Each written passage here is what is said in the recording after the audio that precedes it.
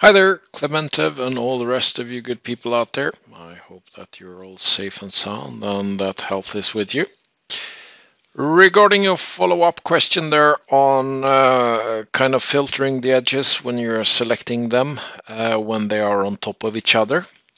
And yes, if you have two bodies like I have here, one yellow, one blue, meaning yellow edge on top of blue edge or the opposite, and you try to filter them with a color filter. You set the color filter to blue, like in this case.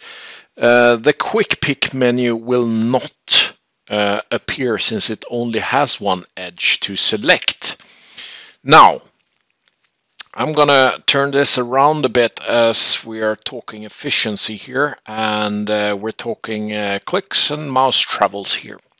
So if that is the case and you want to make sure that you're selecting the correct entity here, I would primarily use the quick pick.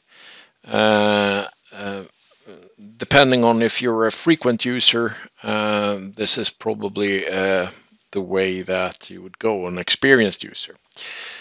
So the color filter would probably be an average user, and this would be a more down the line user, so to say, if you like, where efficiency obviously is of the essence. So without selecting a feature, you can still select entities. So you move your cursor on top of the part or area where you want to select. When you get the three dots there, that indicates you have the quick pick available. If you click with mouse button 1, it's going to give you that quick pick menu. Now, to distinguish between the bodies that you want, with nothing selected, it's going to pick up everything in that area, and that means you can distinguish between the bodies. So you have body 1, which would be kind of the slot area there, or recess area. And you have the body 3, which is the one we are interested in the edges of, because those are the edges that we want to delete. Now, we know that we got an edge belonging to body 1, but body 1 was the wrong one, so we want one that is belonging to the body 3. So that would be the body 3. And simply delete that edge, and you should be good to go. Let's do that again. We do an escape on that. Nothing selected. Move the cursor, 3 dots. Body 1, no. Body 3, yes. Edge to body 3, yes. Delete.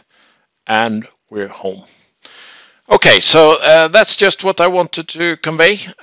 This is probably the way you want to go, because I don't know, you had some issues with your color filter there.